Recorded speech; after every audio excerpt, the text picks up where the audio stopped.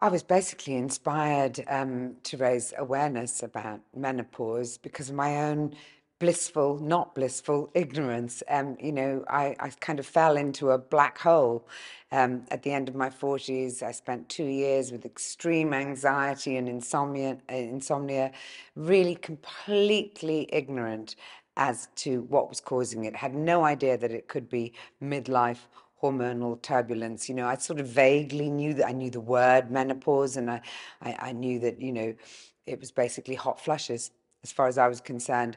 And so, to discover finally after 2 years to be diagnosed and understand what was going on, and happily for me to go on to HRT and feel better again, I was just motivated by the fact that I didn't want anyone else, especially my daughter, to go through the same thing, not understanding what was happening to her body. And I really couldn't understand the degree of secrecy and shame around a topic, and indeed a phase, a liminal phase, that every woman will go through, and yet seemed to me to be, the greatest secret that the world could hold.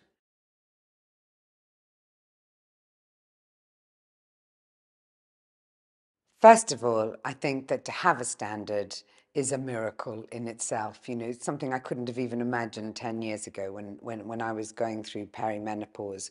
And so I think the fact that it puts it on the table, it makes it very public, and it gives women at work and employers something to refer to, I think is absolutely imperative. And I mean, who knew that a standard could operate in such an incredibly important area? So I think, first of all, that.